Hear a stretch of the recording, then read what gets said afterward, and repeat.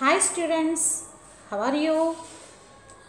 I believe you are all very busy with your online classes. Good. In our previous class, we have completed exercise given under vocabulary. Today, we will learn defining and non-defining relative class. Before we go to defining and non-defining, I'll take you to relative pronouns and their roles.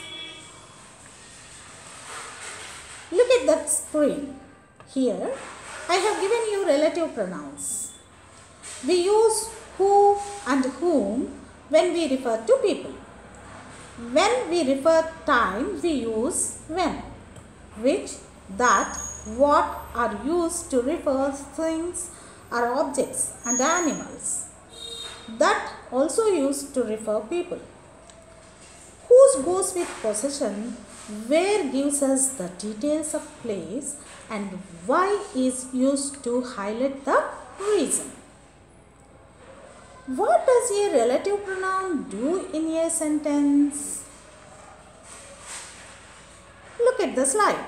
These relative pronouns are used to connect a clause or a phrase to a noun or a pronoun. Now, tell me, what is a class?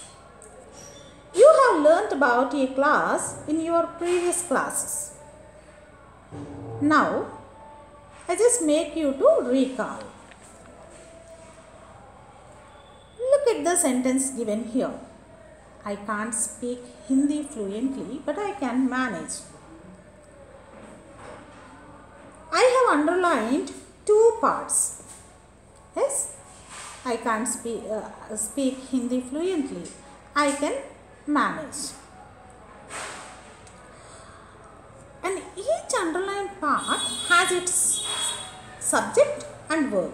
That means a clause is a group of words containing a subject and a verb which form a sentence or part of a sentence. Now, we should understand what is a relative clause. Look at this slide. A relative clause is a one that is connected to the main clause of the sentence using a relative pronoun. Look at the example. The express, which is late by 2 hours, has just arrived. What is the relative pronoun used in this sentence? Which. Good. Here the relative pronoun is which. Then tell me, what is the relative clause in this sentence? Which is late by 2 hours. Very good. Now, with this knowledge, we'll shift on to the next point. Look at this slide. How many types do we have in relative clause? Yes, defining relative clause and non-defining relative clause. First, we will learn about defining relative clause. Look at the first example. The man is my uncle.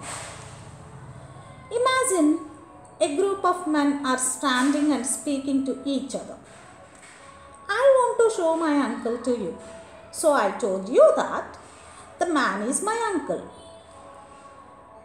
There you see men speaking to each other. You may feel difficult to identify my uncle. If I say the man who is standing at the gate is my uncle, you can easily understand. Here I am giving certain specification. Yes, so I said the man who is standing at the gate is my uncle. Which is the relative clause here? Who is standing at the gate. Very good. Now go to the second sentence, second example. She is my student. Who is my student? She. And there are many girls sitting. Then I should be clear. So I have told you that she who has a long hair is my student. Here, yes, Which is the relative class here? Who has a long hair. Here, these relative clauses. The first one is who is standing at the gate, and now who has a long hair are defining the subject. Yes, are pronoun. They make us clear who or which we are talking about. Have you understood the defining relative clause?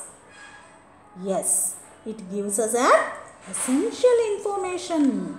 It helps us to identify the person or a thing we are talking about. Is it clear, students? Good. Now we switch on to non-defining relative clause. Look at the examples given here. Look at the first example. My sister Maitri is a teacher. She lives in Guntur. Yes. So here I have combined the sentences using relative pronouns. See, my sister Maitri, who lives in Guntur, is a teacher. You can clearly understand that I have a sister and her name is Maitri and she is a teacher. Yes. Here the relative clause, which is the relative clause? Who lives in Guntur, provides us an extra information about Maitri. It is actually not defining the subject, but providing more information. Even in the second example, it is clear that I have a son and his name is Paul. See, Paul is my son, he studies in Tirupati. These two sentences are combined using who, relative pronoun who. Paul, who studies in Tirupati, is my son. Here also the relative clause. Which is the relative clause? Who studies in Tirupati. The relative clause provides us an extra details about Paul, which is actually not necessary to understand who Paul is. Have you understood? Have you understood, students? So, it is clear that non-defining relative clause provides an extra information and it is written in between commas. See? Have you understood? Here, see, in the previous slide, I haven't used commas. Yes? But here, I have used commas. Why you know? No? You know? It is written in between commas because it just adds and adds an extra non-essential dimension about the person or thing. We actually don't need it to understand who or what is being referred to. I think I have made it clear to you all. Is it? Have you understood? Yes. Defining relative clause defines the subject, whereas non-defining relative clause provides an extra information. So it is written in between commas. Is it clear, students? Okay, good. Then here there are certain points to be remembered. See here, you have to note these points. Look at the first example.